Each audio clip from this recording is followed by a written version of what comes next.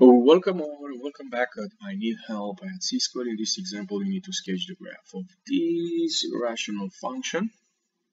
The first thing I notice is that the denominator and the numerator can be factored out. And I'm going to do that. And I'm going to start with this denominator. X squared minus 4 is a difference of squares, so that should tell me x minus 2 times x plus 2. Now, for the numerator, I'm gonna look to something with x minus 2 times what, and that will be 2x. So that will be 2x squared minus 4x, 2x minus 1. This is the factor form of the numerator. So if you notice now, these two guys cancel out, so the simplest form for this rational function is 2x minus 1 over x plus 2. Very important to do this step in this problem. Now we can move to the domain. And for the domain, you're going to have to take the denominator of your original form. And take the factor form since you already have it. And make it equals to 0. And here we're going to have x minus 2 equals 0. That will give us x equals 2. And x plus 2 equals 0. That will give us x equals negative 2. So the domain of this rational function is any real number but 2. So now we can move to part B, vertical asymptotes, and I'm going to say something else here, and holes. Because we have a hole here, right? Well, let's take a look. The vertical asymptote is given by this x plus 2 equals 0. That is the reduced form of our original problem. So it's going to stay there and it's going to give us this vertical asymptote. But because this x equals 2 was cancelled out right here when we simplify, that will be a hole.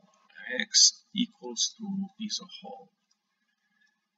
The function is not defined there, but it doesn't go asymptotically. Okay, and usual what I do f of 2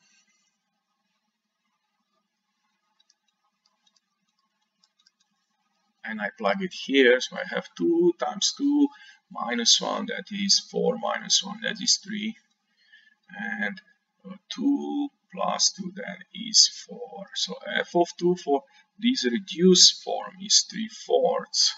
So I'm gonna go somewhere here at 3/4, and I'm gonna do something like that. A hole, that will be a hole.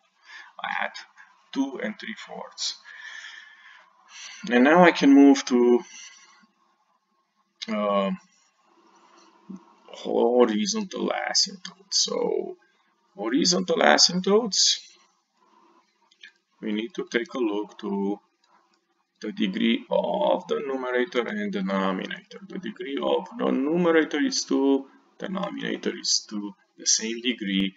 So we have a horizontal asymptote, which is the quotient of the leading coefficient, 2 over 1, which is nothing else than 2. So at y equals 2, let me be more precise, I'm going to draw this horizontal line, which is the horizontal asymptote. So we finish with asymptotes. We can move to the next thing, which is the intercepts. And I'm going to have what is called a y-intercept. So point D intercept, y-intercept that happen when x is 0. So f of 0, or our original function, if you're gonna plug 0 here, we're gonna get positive 2 over negative 4, and that will be negative 1/2. So that will be 0 and negative 1/2. That will be the y-intercept, which is going to be somewhere here. Now we can move to the x-intercepts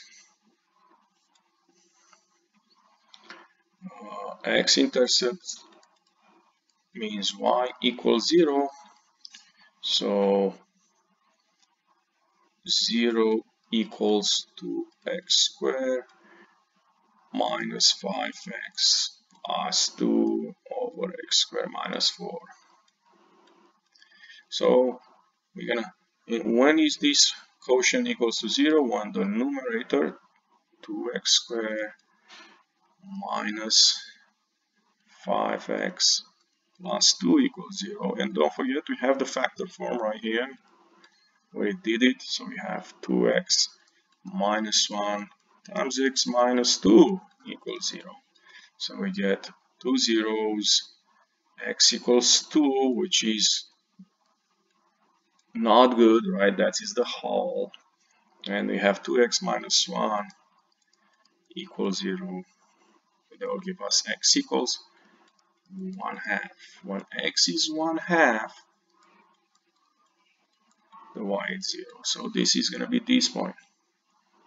So basically now I do have enough information for this side.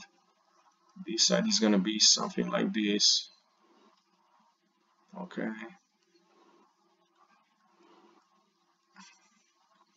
I need to look how the right side is going to look. The left side, I'm sorry, this side. So I'm going to go with a number less than -2, like -3. And I'm wondering if it's more than 2 or less than 2. That tells me it's on top or on the bottom of the horizontal asymptote. So I'm going to do f of -3, and I'm going to have 2 times -3 squared minus 5 times -3 plus 2 over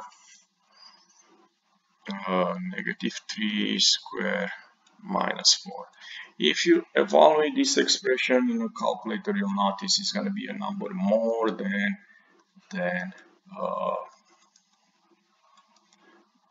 2. So which means it's going to be somewhere here, which means the graph should go something like this.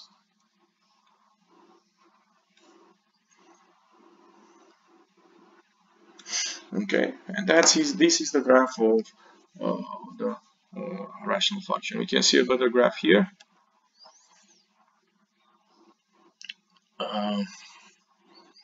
And that's it. If you enjoyed this video, don't forget to click the like button and come back on C-Square for more help. Thank you.